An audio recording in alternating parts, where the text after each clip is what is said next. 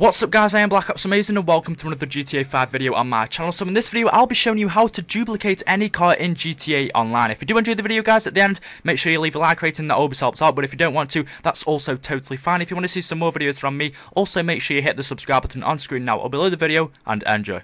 This is a super easy glitch, it takes literally 1 minute to do, so the first step is to make sure the car you want to duplicate is in your garage.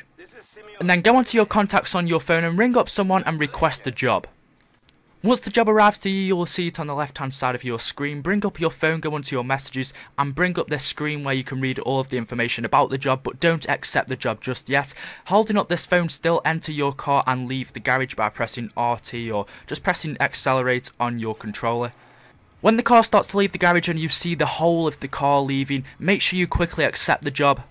Once you've accepted the job by pressing A or X, you will be brought up to the job menu. You don't want to actually do the job, all you need to do now is back out by pressing B or circle, I believe it is on the PlayStation 3, I'm not too sure. Just back out of that job and you'll be brought back to near your garage, and you'll see in front of you your Bugatti, and at the side of the road you'll also see the car you've just duplicated. So it's that easy, that's how easy it is to actually duplicate any car in GTA 5 Online.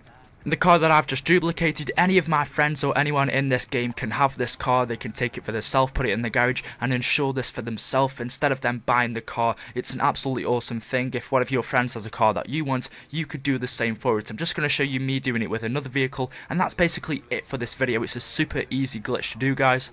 So that's it for this video guys, thank you for watching. If you have enjoyed, make sure you leave a like on this video, it really does help out guys, but if you don't want to, that's also totally fine. If you want to see some more content from me, also make sure you hit the subscribe button on screen now or below the video. I do have more videos down in the description showing you how to get the quad bike that you've just seen at the end. It's a super awesome rare chrome quad bike. I'll also show you a few more videos on how to get cars for free in GTA Online and just other awesome glitches, so if you don't want to miss them, also make sure you hit the subscribe button. Thank you for watching guys, and until next time, peace out.